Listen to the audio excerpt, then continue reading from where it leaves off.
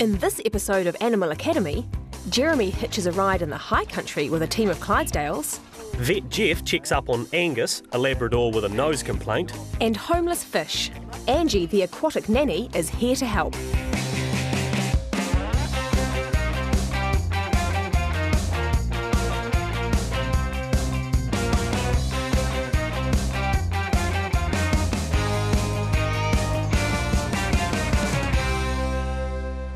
Hi, I'm Sarah Ulmer. And I'm Jeremy Maguire. And welcome to Animal Academy.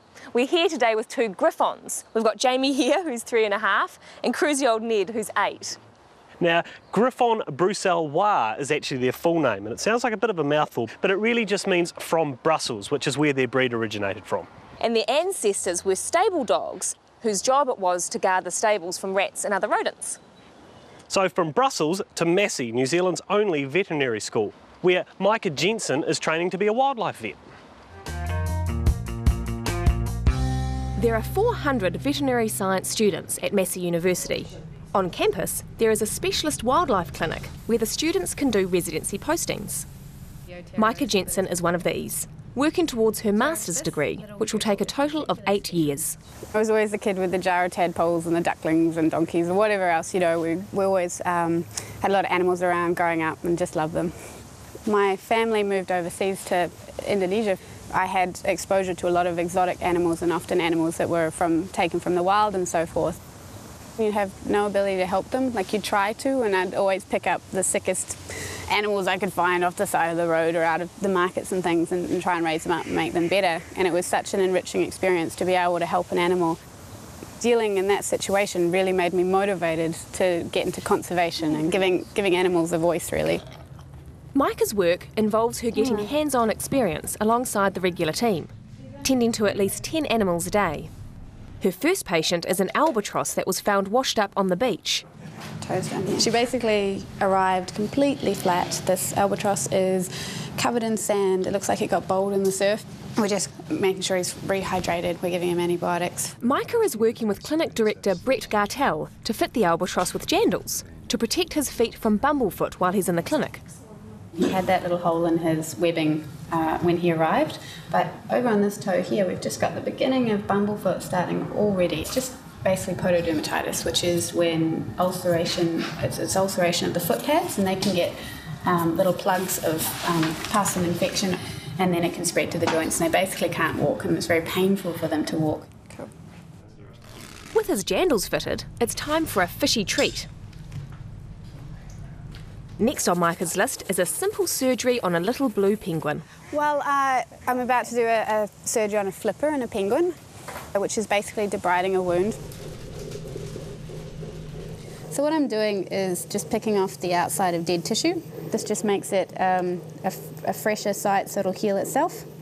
Being able to help animals daily is what keeps Micah very happy with her career choice, despite the training costs involved.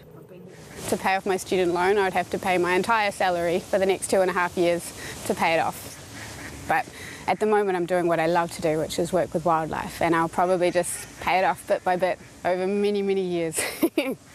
Micah's work involves tending to many kiwis. This is Grange. Grange is a little kiwi who came in with a stone impaction in his gizzard. Usually they have 1 or 2 stones in their gizzard, but for him, he's just overindulged and eaten all of these stones, and now we're trying to pass them through.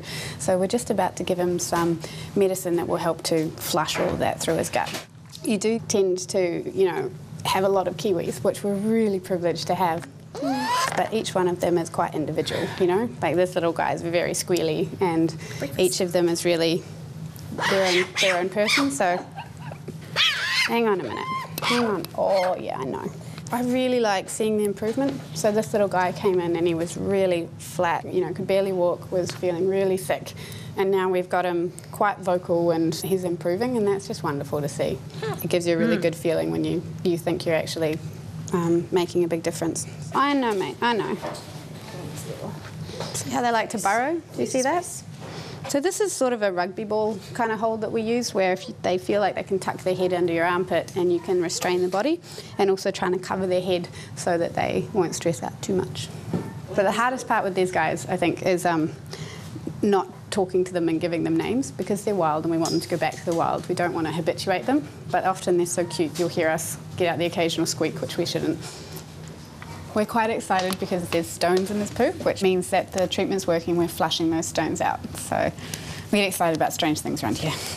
I'm not in it for the big bucks. It's just a brilliant experience and it's really fulfilling. It's so inspiring to be around them. You can be having a really crappy day for a number of reasons, tired, you know, working hard, something like that, or something going on at home. You come into work and you're just around some pretty amazing animals, and that's really uplifting.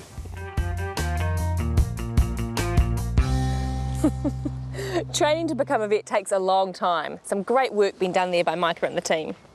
And our next story is about someone who's into taking care of animals too. She's Angie, the aquatic super nanny. In all the country, there is only one person doing fish and aquatics rescue, Angie Scanlon. Well, I've been rescuing fish since I was a kid, always bringing home tadpoles and buckets and chucking them in the bath at home and stuff like that.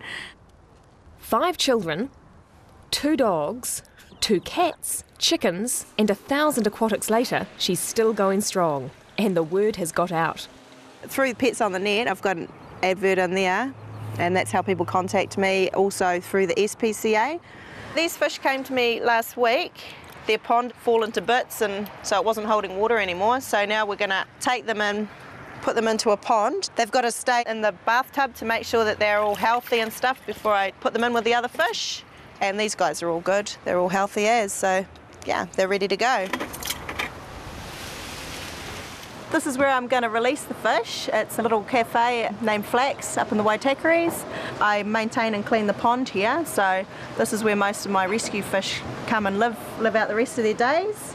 And this is where these guys are going to stay, their new home. A lot of people don't know what to do. If they don't want their fish, what do you do with it? And there's the fish. They'll go let it go in a pond like Western Springs, and you can't really let fish go in creeks and stuff because it's not good for the environment, you know, it unbalances all the other native fish and stuff. I'm here to be able to rescue the fish, and then I know exactly where I can rehome them, so it's a good feeling. It's cool. Angie also looks after animals while their owners are away. She calls herself the aquatic nanny. This is Benny. He comes to stay a couple of times a year. He's been coming here since about 2 or 3 years now, since he was about this big, tiny, and he's grown quite a bit. And he's really cool. I'm pretty sure he knows who I am. Angie also breeds aquatics to sell. Her most popular are her fire-bellied newts. I sell them on Trade Me, well, the babies. These are all my adults. They're really cool because they live in the water and they also come out and they can live on land as well. I've also got axolotls in this tank, Mexican walking fish. I accidentally bred them, I didn't mean to, but they just started reproducing, and so I was sort of thrown in the deep end of breeding. The axolotls are really bizarre creatures. They live in their tadpole state their whole life. Only animal like that can do that. And they can also breed while they're still in their tadpole state. There is certainly a lot of work involved in keeping all these aquatics. One day I'll spend the whole day just cleaning all the tanks in the fish room, and then another day I'll spend the whole afternoon cleaning all the ponds up the back, and then other days there'll be nothing to do. Then all of a sudden I'll get a call and I'll have to go and pick up a fish or something, so you just never know from one day to the next. I really enjoy looking after animals, and I'm a sucker as well. If someone's got an animal they don't want, I'll take it. All the animals live in harmony together. It's good. It's really satisfying. I love it. After the break, Jeff takes a look at Angus's cracked nose.